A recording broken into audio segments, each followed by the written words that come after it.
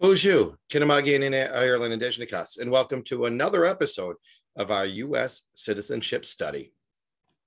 This week's episode, questions 86 through 90.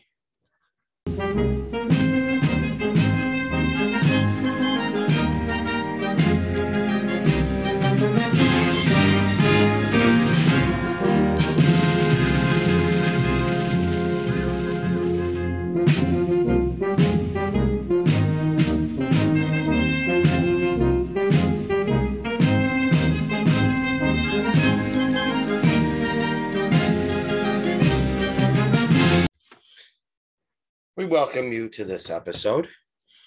As a reminder, the people, places, and events that are mentioned here are part of the study of United States citizenship and is also representative of the questions that our immigrant community answers when taking the assessment to become a U.S. citizen.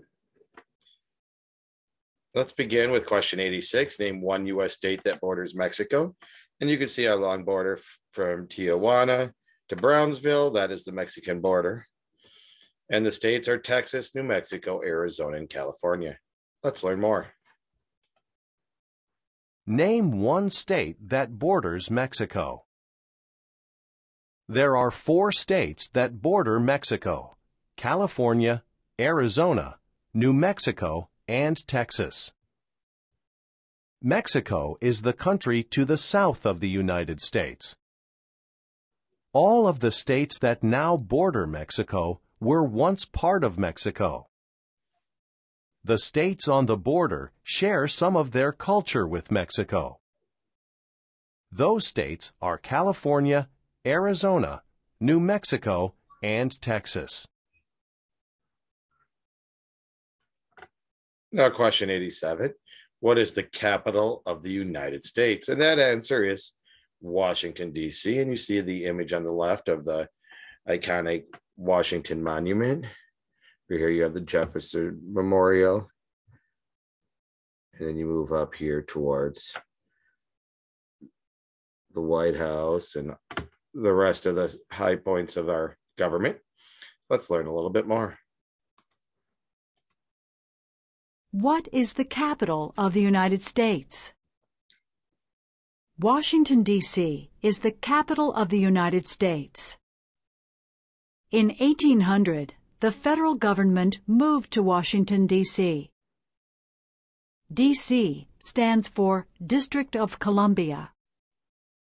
Senators and representatives meet at the Capitol Building in Washington, D.C. to make laws. The President lives and works at the White House in Washington, D.C. Supreme Court judges make decisions at the Supreme Court building in Washington, D.C. Washington, D.C. is the capital of the United States.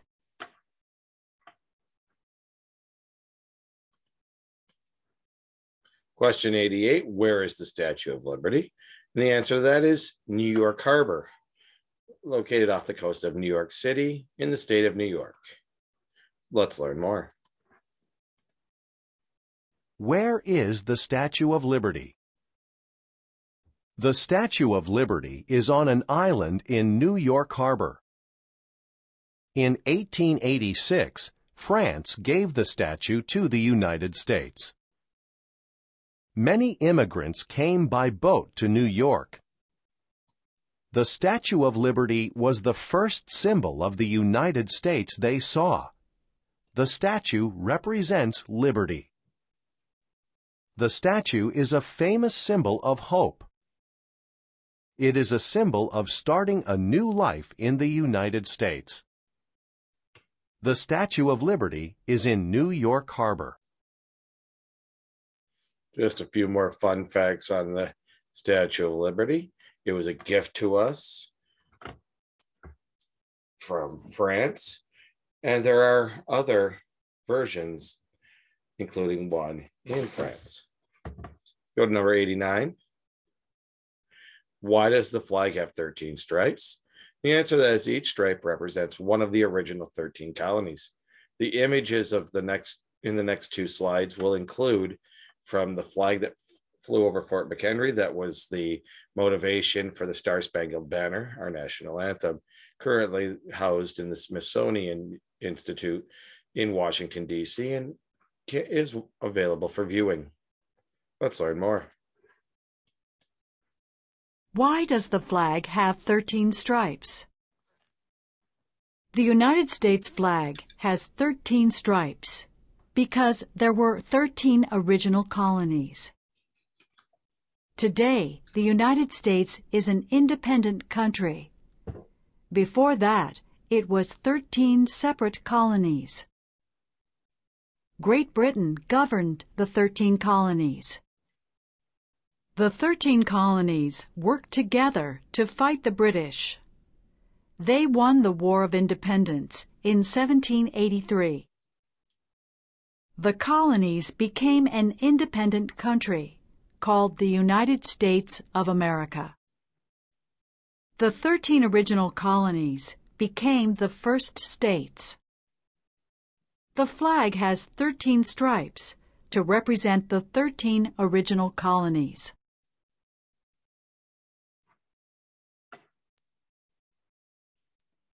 And number 90, why does the flag have 50 stars? And that is because each star represents one of the current states of the Union. With the admission of any new states, you will find the addition of one new star. Let's learn more. Why does the flag have 50 stars? The United States flag has 50 stars because there is one star for each state. After independence from Great Britain, the United States had 13 states. Then, the United States grew. Many immigrants came from around the world. The country grew bigger. The borders expanded. New states formed. A star was added to the flag for each new state. Today, we have 50 states, so the flag has 50 stars.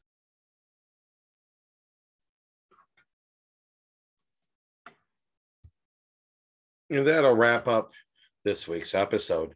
All images found within are found via Google search. I do not own the rights to any included images, video, or music, and all are intended for educational purposes only. Again, I want to say miigwech for viewing this episode. To practice, please visit this week's Quizlet at the link included within your Google Classroom and within the attached Google slide. Have a minogijigad, minwa, pamapi.